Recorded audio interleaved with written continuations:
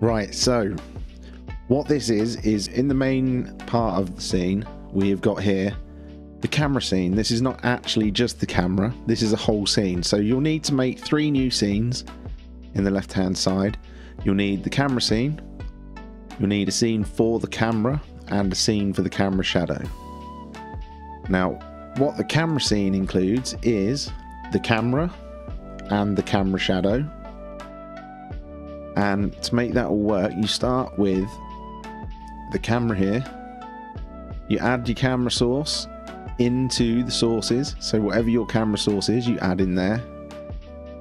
Get it the right size with your green screen. Make sure it's all blacked out and cut out. And then for the second scene, what you do is you go into the camera shadow scene and you right click here. You click add and you add a scene. But this time you add the scene called camera.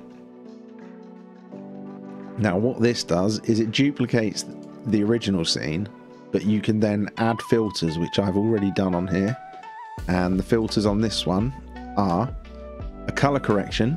You can press the plus button down here to add the filters. So you go to add, click on color correction. I've got that one on here already. What you do is you turn the gamma all the way down, contrast all the way up, saturation all the way down, and you put your opacity at about 50% and you should have a nice even shadow.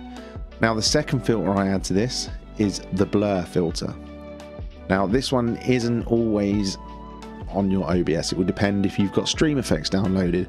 So when you do this one, you click add, you add blur, and then you get this up here. And so what you need to do in here is add a Gaussian area blur and change the size to make it however you want it to blur, because it could be like this where it's really harsh, or you can turn it up and make it really blurred behind you.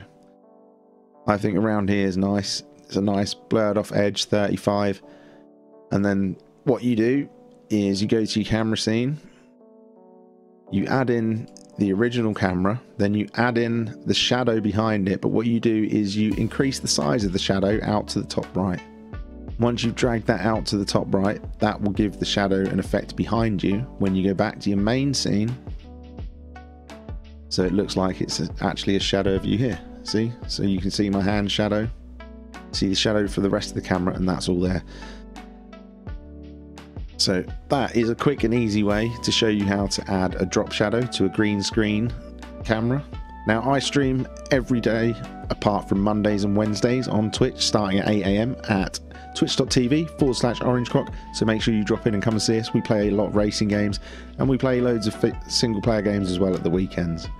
So hopefully we'll see you there, and don't forget, if this video helped, click the like button, click the subscribe button, and click on the notifications, because we'll be doing some other OBS tutorials for little quick tips very soon.